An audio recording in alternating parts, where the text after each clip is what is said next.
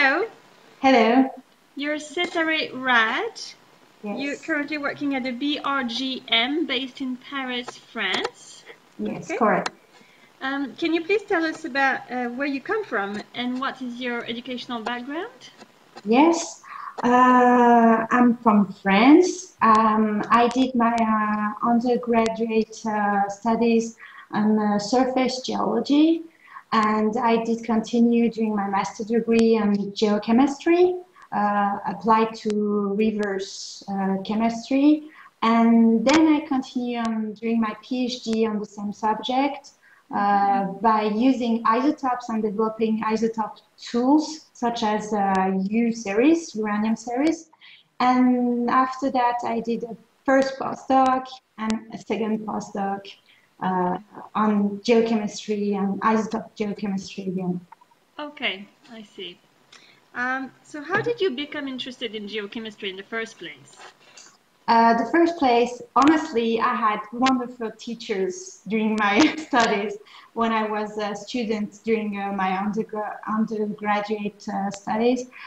They were very passionate and they motivate my choice to do Oh, geochemistry because it was geochemistry but combined with observation on the field, and it's exactly what I was looking for to do both, not only be using geochemistry as a tool in a lab or as just a chemist, but to be able to find a link between field area and lab development. oh, that's great. So you're currently working at the BRGM. Can you tell us a little bit about this institution? Yes, of course. It's the French National Geological Survey. We're working on several topics, such as geology, mine resources, water. We're in charge of several subjects, such as helping the public policy for development. And we also do lots of research, of course. It's our first aim to do public research. Okay, okay. So you mentioned you were the IPGP before that. Yes, How did yes. you find your current position at the BRGM? I did, as I said just before, I did a postdoc here, Yes. 1 year postdoc, and then my position remained a permanent position after that. Oh, I see. Okay, I understand. And what are you specifically working on at the moment? Right now, I still continue working on my PhD subject, which was on laser antis rivers. So I continue some of the publications still from my PhD, and I continue to work on that field. Also, I work on the subject I started to develop during my postdoc here on silicon isotopes, which was completely different from what I did during my PhD, which was more about uranium series. And very recently, I'm working on lithium isotopes also that was developed here in Belgium. Okay. So looking back at your career now, which is already quite impressive, what is the most useful advice you've ever received? For the most useful one was one actually given from my PhD advisor, who was Claude. He told me once that when you have to write when you article, one idea, one article.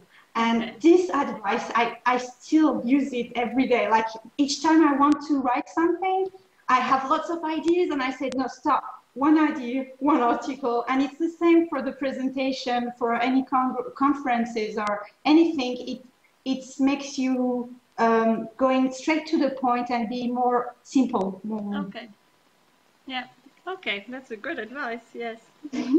And what advice would you have now to give to other PhD students or postdocs? For me, the most important thing for science is the curiosity, is to be open-minded and passionate by your subject. I know that while I was doing my PhD, sometimes I was a little bit, you don't know if what you're doing is right or wrong. You're not sure all the time. But if you love your subject, anything can happen. You still want to know, and you still want to follow what you're searching for. Okay. And to me, it's the main point, to be passionate. Okay, well, thank you.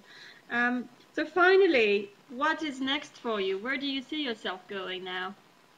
I will probably. I'm in the structure I'm working in. I'm a project manager for several projects, including projects that are not in geochemistry actually, Okay. because it's just managing a project. It's in airborne geophysics. So I will follow this, and I think I will continue to do research in geochemistry as I previously did. And in a couple of years, I would like to lead a research team in this structure, to be a head of a team. Yes. Okay. Great. Well, thank you very much for your time, Setareh, and all Thank the you. best to you in your career. Thank you. Bye-bye. Goodbye.